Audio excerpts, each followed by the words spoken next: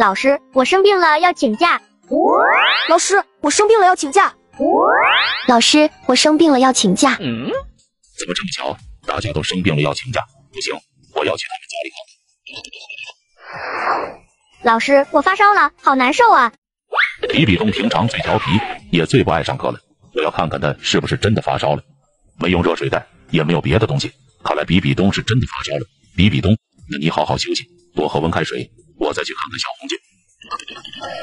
小红俊，你怎么了？老师，我拉肚子。哎呀！小红俊，你好好的，怎么会拉肚子呢？那是因为……不行了，我还要去厕所。哎呦！我的妈呀！看来小红俊真的是吃坏肚子了。我再去看看小舞吧。小舞，你这是在干什么呀？小舞，你怎么不说话？我长口疮了，没办法说话。天哪，你的口疮也太严重了，上过了，医生让我多喝水。行了，你好好喝水，不是现在的。哎呀，这些孩子们到底都做了什么？怎么都生病了？小刚老师，我有办法知道时光倒流。下雨天可以跳水坑，我跳，真是太好玩了。比比东，快回家玩吧，不要在外面淋雨了，小心生病。知道了，妈妈你快回家吧，我才不会生病呢，我要继续跳。比比东也太不听话了，竟然一直淋雨。水果不吃，樱桃冰淇淋我吃；青菜不吃，西瓜雪糕我吃；小笼包不喜欢，不吃；巧克力雪糕我吃。雪糕真是太好吃了，我还要继续吃。哎呀，小红俊吃了这么多雪糕，我拉肚子才怪呢。老板，我要1包辣条。给你。哇塞，辣条居然这么好吃！老板，再给我来10包。10包。小朋友，还是不要吃这么多辣条了，小心上火。没关系的，老板你就给我吧。天哪，没想到小舞竟然一次吃了这么多辣条。原来大家都是这么生病的。比比东因为淋雨发烧，小红俊因为吃了太多冰淇淋而拉肚子，小舞因为吃了太多辣条长口疮，他们做的都不对。没错，生病可是很难受的，大家一定不要淋雨，少吃雪糕和辣条，做一个健康的小朋友，记住了吗？我最讨厌赛罗了，他经常欺负贝利亚，我要涂掉他的颜色。不要啊，胡列娜，你别涂掉赛罗的颜色，要是他消失了，就不能保护大家了。哼，奥特曼都是骗人的，这个世界上根本就没有奥特曼，只有小孩子才相信光呢。嘿嘿，娜娜做的真好，我们武魂殿的人才不相信奥特曼呢。赛罗奥特曼是假的，我要让他永远的消失，让我来涂掉他的颜色。千仞雪，你不能涂掉赛罗哥哥的颜色，很多小朋友都相信光，他们会给你打0分的。哼，我可是天使神千仞雪，谁敢给我打0分，我涂。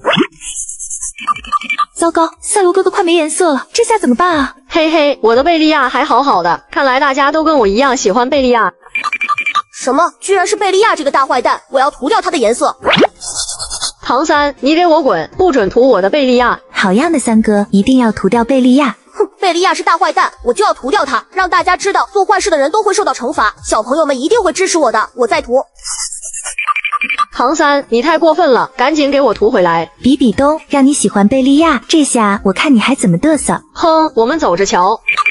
哎呀，赛罗哥哥的颜色被涂掉了好多，到底是谁这么过分？都是武魂殿的人干的，他们说大家都不相信光了，就涂掉了赛罗哥哥的颜色，真把我气死了。小舞别担心，我有水彩笔，让我来给赛罗哥哥涂上颜色。太好了，蓉蓉，那你赶紧涂吧。相信光的伙伴们，让我们一起给赛罗哥哥加油吧！我涂。小舞，你看我是不是把赛罗哥哥涂得很威风啊？是啊，蓉蓉，你涂得真好，大家都会给你100分的。哼，小舞你别得意，我相信马上就会有人来给我的贝利亚涂颜色了。哼，这个贝利亚怎么还不消失？看我的，我涂。陆竹青，你给我住手，不准涂我的贝利亚。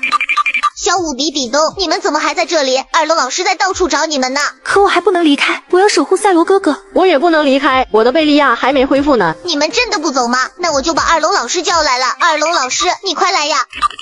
小舞比比东，赶紧给我下来！老师，你到底有什么事啊？今天星期一是上课的日子，你们居然逃课，赶紧跟我回去上课！老师，我们没有逃课，现在才7点，还没到上课时间呢。你们好好看看，现在到底几点了？怎么9点了呀？难道我们的手表出了问题？赶紧跟我回去上课，不然我就算你们逃课，全都给我请家长！知道了，我们现在就去上课。伙伴们，今天的故事就到这里。小舞宝贝，还有2天你就能长出翅膀了，千万别和妈的颜色一样，是普通的棕色呀。妈，那不也比红色和黑色的好吗？只要不是普通的或者不好的就行了。快去学校吧，就要迟到了。哇，公主啊！是啊，翅膀是金色的，太幸运了，竟然是公主，好羡慕啊！咦，他们在那里干什么？都围在了一起。小舞，你来了呀？要不要考虑成为我的仆人？这不太好吧？毕竟我的翅膀还没长出来，还不知道我的身份呢。小舞，你就成为比比东公主的仆人吧，这是你的荣幸。小舞，难道你的翅膀还能是蓝色的？哈哈哈，这是不可能的。如果你的翅膀是棕色的，立刻为我服务，做我的仆人。这再说吧。闺女，你同学是不是有变成公主的？对呀，妈，你是怎么知道的？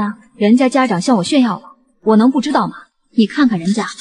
妈，我肯定变一个让你满意的颜色，你就等着看吧。我先做会梦吧，梦里什么颜色的翅膀都有。我不是在做梦吧？我的翅膀竟然是蓝色的。妈妈，这个颜色你满意吗？而且我还可以向那个讨厌的比比东炫耀了。不可以，千万别让同学看到了，不然会引起轩然大波的。那别想再去学校了，现在看来只能隐藏起来。哎呀，妈妈怎么卖弄一个这颜色的给我？要是给比比东看到了，我就要做他的仆人了。比比东，你欺负弱小，不配拥有黄金翅膀，更不配做公主。就是，亏我们大家都以为你变好了，跟你做朋友。我想欺负谁就欺负谁，因为在学校里我就是公主。比比东，你给我住手，不然我可要生气了。小舞，你的翅膀是棕色的，看来你做我的仆人是跑不掉了。你休想！你欺负唐3、5、6、7还有同学们，我是不会放过你的。既然你不愿意当我仆人，那么你就要付出沉重的代价。对不起，妈妈，我不能再隐藏了，不然我连同学都保护不了。笑死人了！如今的你已经没了一片翅膀，还能有什么作为？小舞，你怎么会有这种翅膀？那可是至高神才能拥有的。嘿嘿，我拔，我再拔。我的头发没有了，我变成小和尚了。哭什么哭？这样多好看啊！比比东，你干嘛把小舞的头发拔完？你管得着吗？再多管闲事，我就把你的头发也拔掉。可恶，比比东，你太过分了！小伙伴们都会给你打0分的。切，小伙伴们那么胆小，他们才不敢给我打0分呢。5、6、7，接下来就是你了，我拔。我的头发也没了，比比东，你太过分了！啊，老巫婆要来了，我溜。小舞、5、6、7，你们怎么变成光头了？你们的头发呢？是比比东，是他把我和小舞的头发拔完了。小巫仙，你一定要好好的惩罚比比东。比比东为什么要这么做呀？我也不知道啊。小舞、5、6、7，你们在这做什么啊？好啊，比比东，你居然还敢过来！小巫仙，你快把他抓起来！禁锢魔法。小巫仙，你绑着我干什么？快放了我！小巫仙，你可千万不能放了比比东。就是，不要放了比比东，不然他肯定要去拔小伙伴们的头发。5、6、7，你在说什么呀？我拔小伙伴的头发干什么？别装傻了，就是你把我和小舞的头发拔掉的。什么呀？我才刚见到你们。比比东和小巫仙怎么消失了？警告！童话王国发现头发怪兽。头发怪兽，这是什么东西啊？对呀，我也没有听过。比比东，你怎么又过来了？我怎么觉得怪怪的？比比东刚才不是消失了吗？小舞、5、6、7，我刚才被小巫仙教训了一顿，我把你们2个的头发还给你们，给你。哇塞，我的头发长出来了。5、6、7，你怎么不戴假发？我不想戴假发，光头挺好的，凉快还不用洗头。我是蓉蓉，我要穿上唐三的衣服和唐三的鞋子。现在猜猜我是谁？我要穿上比比东的衣服。这样他们一定以为我是比比东。这个捉迷藏太有趣了，这次我要扮成小舞的样子，这样他们一定看不出我是谁了。大家都装扮好了，我也要快一点了。我们已经假扮好了，你们快来猜吧。这就是你们说的最难捉迷藏吗？这也太敷衍了吧！你们就该猪头，整个身体都在外面，还不是有眼就能赢吗？很明显，第一个穿着唐三的衣服和唐三的鞋子，那我猜这个一定是蓉蓉。娜娜，你是怎么看出来的？嘿嘿，这我可不能告诉你。我们狐狸的鼻子最灵敏了，其实是我闻出了蓉蓉的味道。好了，我赢了，我们去玩吧。我可是捉迷藏高手，这么简单的游戏怎么可能难得到我？从表面上看，这个人是比比东，不过事情一定不会这么简单。你们看，他头上的纸盒有2个洞，我一眼就看到他的眼睛了。好了，唐三就是你，你的眼睛已经出卖你了。哎呀，失误了，想不到阿七你观察的这么仔细。好了，我们走吧。原来眼睛也会露馅，那我赶紧戴个美瞳。嘿嘿，这下我看还有谁能看出我是比比东。据说能猜对这个游戏的人不超过20%，我可得好好观察一下。除了被盖住的头部外，这个人怎么看都是小舞。不过事情一定不会这么简单，让我仔细观察一下。咦，连眼睛都和小舞一样，看来就是小舞。嘿嘿，你猜错了，我是比比东。你居然是比比东，你的眼睛是怎么回事？那你就别管了，我们走吧。玩个猜人游戏居然要一个一个来，害我等了这么久。要不是我穿了黄金切尔西，根本就站不了这么久。这个穿的是蓉蓉的衣服，可是却有小舞的大辫子，还挺难猜的。对了，衣服可以换，可是要换发型就难了。那我就猜你是小舞。小舞，你怎么变成猫了？谁是史莱克最勇敢的人？小舞姐姐。小舞姐姐打怪兽保护我们最勇敢了。那你们知道吗？其实小舞小时候可是很胆小的。真的吗？当然是真的。小舞，你怎么了？唐三哥哥，有毛毛虫。你呀，太胆小了，有毛毛虫踢走就好了。谢谢你，唐三哥哥。小舞，你要勇敢起来，我相信你会是勇敢的姑娘。唐三，快来踢球！好了，我去踢球了。小舞，把你身上的糖给我吃。为什么？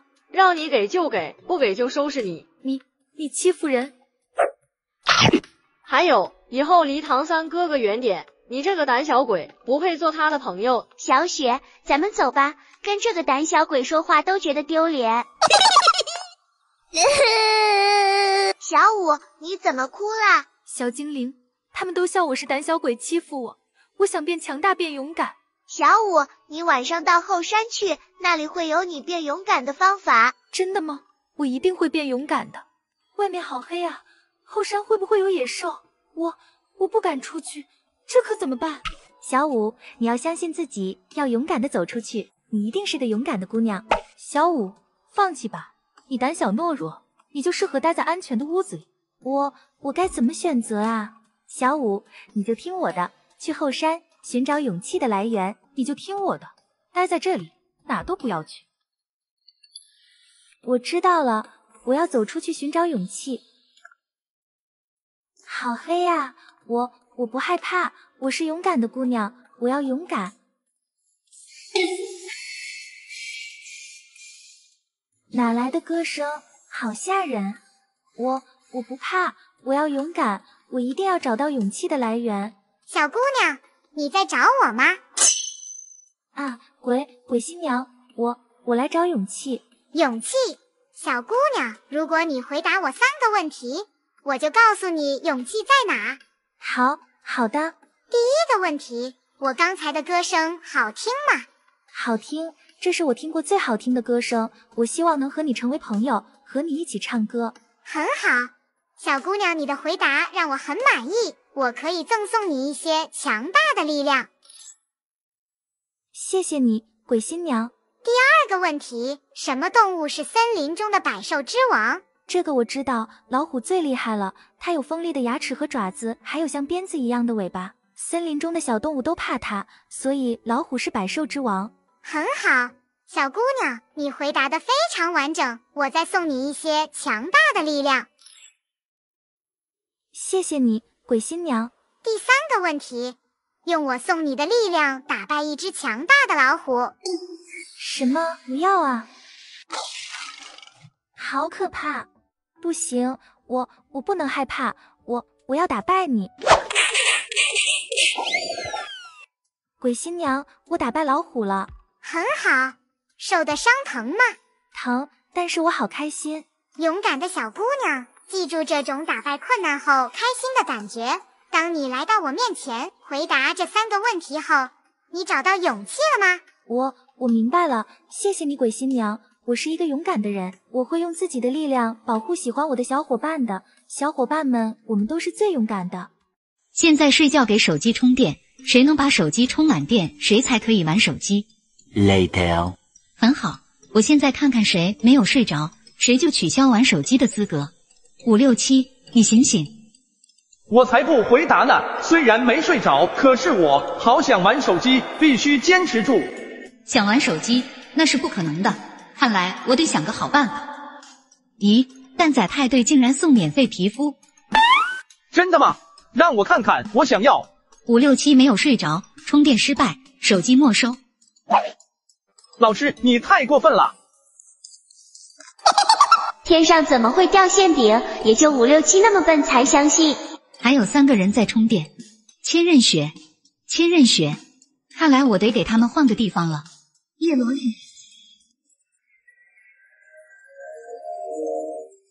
咦，怎么突然变热了？不行，我得坚持住，我手机上还有好多动画片没看呢。同学们，我们现在来到了沙漠，沙漠里有好多小蝎子，他们会趁你们睡觉的时候，偷偷的钻进你们的被窝。在哪在哪？不要咬我啊！千仞雪，你也没有睡着，充电失败，手机没收。老师，你太坏了！老师的这点小手段怎么能骗得了我比比东女王？我的魂环可是死亡蛛皇，比小小的蝎子厉害多了。现在还有比比东和小舞，看来我需要再换个地方了。叶罗丽，这里这么多好吃的，我看你们怎么忍得住？咦，怎么闻着这么香？这是汉堡的味道，这是鸡腿的味道，这是奶茶的味道，好香啊！早晨玩手机没吃饭，我好饿呀！不行，我要坚持，坚持，我坚持不住了，我要吃东西。老师，你太过分了，竟然用魔法变食物欺骗我！比比东，你也没睡着，充电失败，手机没收。现在就差小舞了，小舞最爱学习了，我有办法了。小舞上课了。咦，竟然没反应。小舞，你手机充满电了，可以玩手机了。小舞，你醒醒，醒醒！糟了，小舞不会是生病了吧？我去找医生。Later。睡了美美的一觉，好舒服啊！咦，大家人呢？怎么都不见了？小舞，你醒过来了，刚才吓死老师了，我怎么叫你都不醒，我还以为你生病了。不是的，老师，我是昨天晚上学习的太晚，今天太困了。那就好，小舞，你手机充满电了，可以玩手机了。老师，我不喜欢玩手机，我刚才只是想睡觉，我现在去学习了。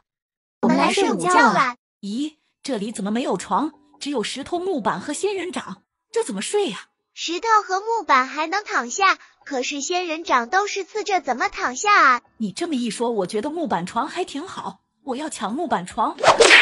哎呀，怎么不让我躺下呀？比比东，你看这些床上面都有算式，木板床上的算式是5减3等于2，冰公主的头上是数字2。太好了，我不用睡仙人掌了，我要睡觉了。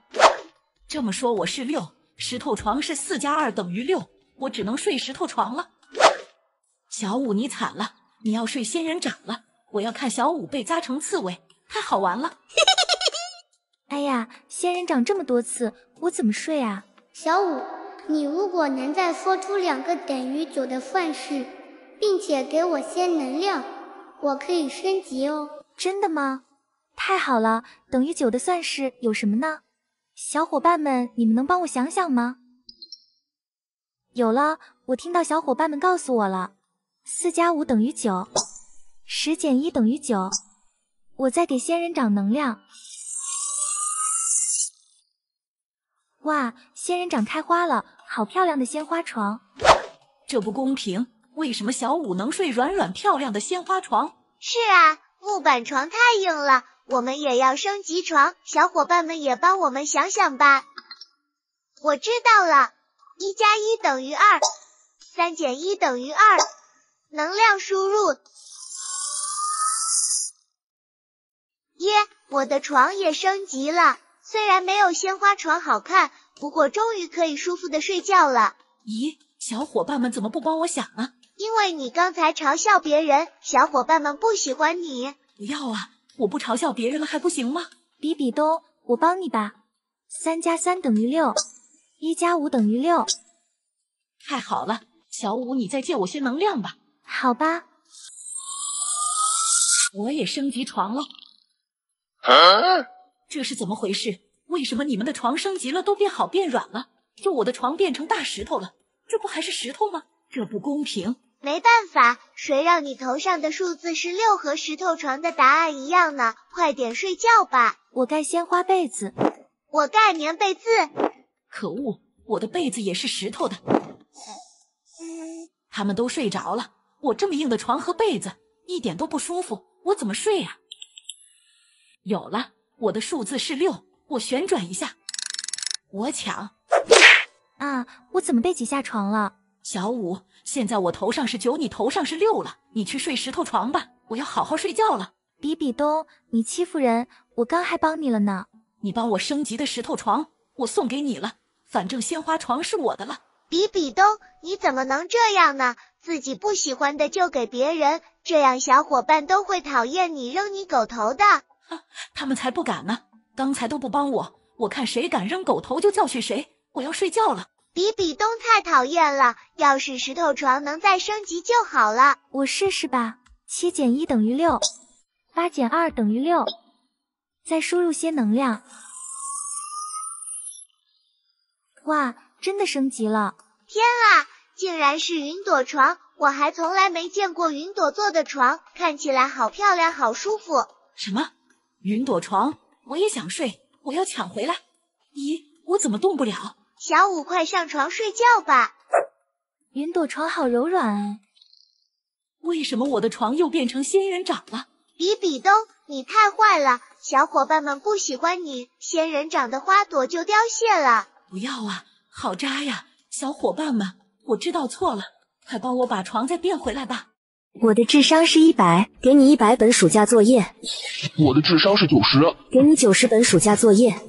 我的智商是0，居然是0，那比比东你没有暑假作业。哇塞，没有作业，真是太棒了。嘿嘿，幸好我聪明，来学校之前把智商改成了0，这样我就不用写作业了。好了，大家赶紧做作业吧，做完作业就能去暑假旅行了。哎呀，好累啊！不过我终于把作业写完了。我的作业也写完了。好了，火车来了，你们去旅行吧。太好了，去旅行了。哎呀，我怎么上不了火车呀？等一下，比比东，你的智商真的是0吗？当然了。看来这个火车的程序有问题，我来输入密码试试。好了，你上去吧。谢谢老师。你们记住，不能随意更改自己的智商，否则后果自负。我们记住了。出发，古诗王国，我们来了。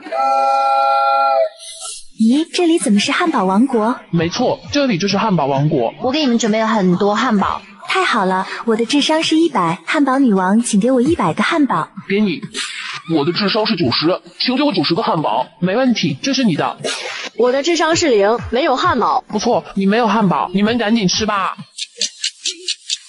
汉堡真是太好吃了，我吃的好饱啊！阿七，你都吃不下了，剩下这个就给我吃吧。汉堡女王，我的汉堡可以给比比东吃吗？不行，比比东的智商是0，不能吃。比比东，没办法了，我帮不了你。太过分了，我要把我的智商改成100。汉堡女王，现在我的智商是100，快给我100个汉堡。不行，你改的智商要到下一个王国才能生效。那好吧，下一站好像是冰淇淋王国，我最喜欢吃冰淇淋了，干脆我也改一下智商，就改成500好了。哼，我要改成5000。我要吃5000个冰淇淋。比比东阿七，你们快把智商改回来！老师说了，随便改智商，后果自负。而且万一下一站不是冰淇淋王国，你们就麻烦了。小五，这条路我特别熟，下一站肯定是冰淇淋王国，你就别管了，我们快出发吧。冰淇淋国王，我们来了。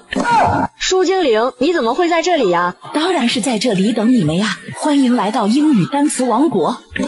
小五，你的智商100，你要背诵100个英语单词。阿七，你的智商500，你要背诵500个英语单词。比比东，你的智商5000，看来你是一个天才，那你就背诵5000个英语单词。100个英语单词太简单了。Dog, egg, bag, class。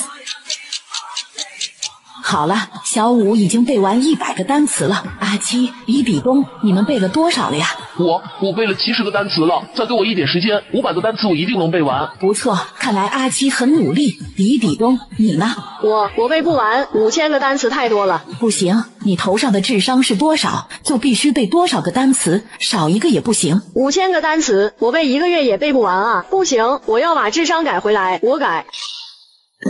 怎么回事？我的智商变成5万了。比比东，看来你的智商又增加了。现在你要背5万个单词。好了，快背吧。老板，我买一个糖葫芦。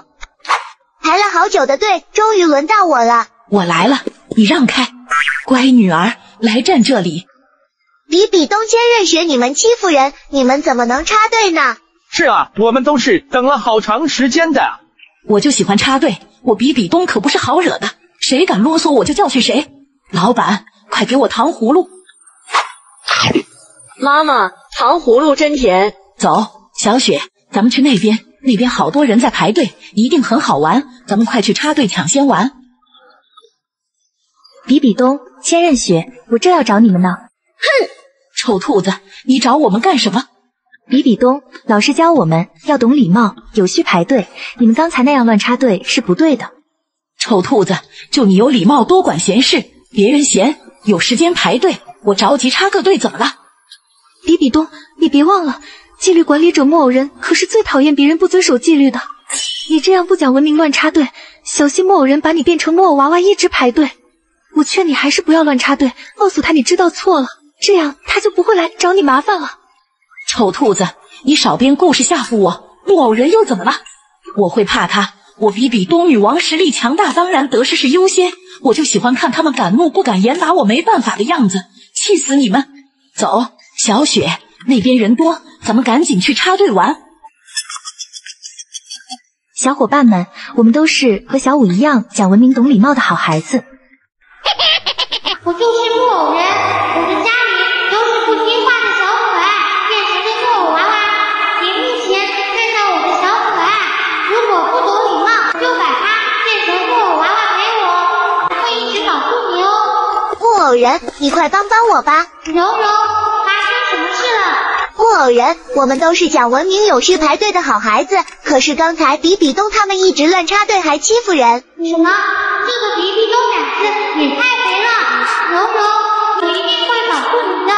我现在就去找比比东他们，让他们知道不懂礼貌的后果。比比东，我终于找到你了，你这么不懂礼貌，一定是想当我的木偶娃娃和我回家，好好陪我吧。你这个臭木头，也敢管我比比东女王？看我的暗黑魔法！糟了，为什么我的魔法不起作用？比比东，快变成木偶娃娃，和我回家吧！我还要继续寻找别的不懂礼貌的小可爱。穿什么颜色的衣服就吃什么饭。可是书精灵，我们的衣服上有很多颜色啊，所以你们可以吃到各种食物。小兔，你衣服上有蓝色、粉色和白色，给你吃蓝莓、大虾和米饭。太好了，有主食，有肉类，还有水果，吃这些我一定会很健康的。李东东，你的衣服是紫色、黄色和白色，给你吃葡萄鸡排和米饭。树精灵，我不喜欢吃米饭，能不能给我换成别的？不行，给你什么你就吃什么。那好吧。蓉蓉，你衣服的颜色是蓝色、红色和白色，那就给你蓝虾、番茄和米饭吧。哎呀，这些我都不爱吃。树精灵，我衣服的颜色是紫色、黑色和白色，我能吃什么呀？竹青，就给你吃葡萄、巧克力和米饭吧。啊，我才不想吃这些东西。树精灵给我的都是我不爱吃的东西。我也是，我最不喜欢吃米饭和巧克力了，热量这么高，吃这些我一定会长胖的。我才是最倒霉的，肉这么少，根本就不够我吃。哎，这怎么办啊？等等，我想到了，只要我们把衣服换成喜欢的食物颜色，不就可以了吗？太好了，我们这就去换衣服。小兔，给你吃蓝虾、番茄和米饭。哇，太好了！李东东，你去换衣服了。是啊，树精灵，快给我打饭吧。你穿黄色的衣服，给你炸鸡、葡萄和米饭。我不要葡萄和米饭，你给我3块炸鸡吧。李东东，只吃炸鸡对身体不好。我不管，我就要吃炸鸡。哎，那行吧，给你3块炸鸡。太好了，树精灵，我爱死你了。树精灵，我的衣服是红色的，我要吃很多很多的棒棒糖，别的我都不要。那行吧，给你。谢谢你，树精灵。蓉蓉，你换了绿色的衣服，你要吃什么？我只要蔬菜就行，你有什么蔬菜都给我吧。那行吧。太好了，终于吃到我喜欢的食物了。医生，你快看看我这是怎么了？还有我的牙齿特别疼。你们别急，让我看看。李东东，你是吃太多油炸的高热量食品，而且不运动才长胖的。那我以后都不能吃肉了吗？不是的，食物必须搭配才行，你吃肉的同时也得吃蔬菜。好吧，医生，我知道了。竹青，你是因为吃了太多糖果还不刷牙才这样的，以后你要少吃甜食，而且早晚都要认真刷牙，不然你就得长蛀牙了。不要啊，我不要长蛀牙。医生，你快看看蓉蓉吧，她刚刚突然就晕倒了。让我看看，她是只吃蔬菜导致营养不良才晕倒的，回去要多补充营养。谢谢你，医生，我知道了。小兔姐姐，我知道错了，以后我不会再挑食了。我们也知道了。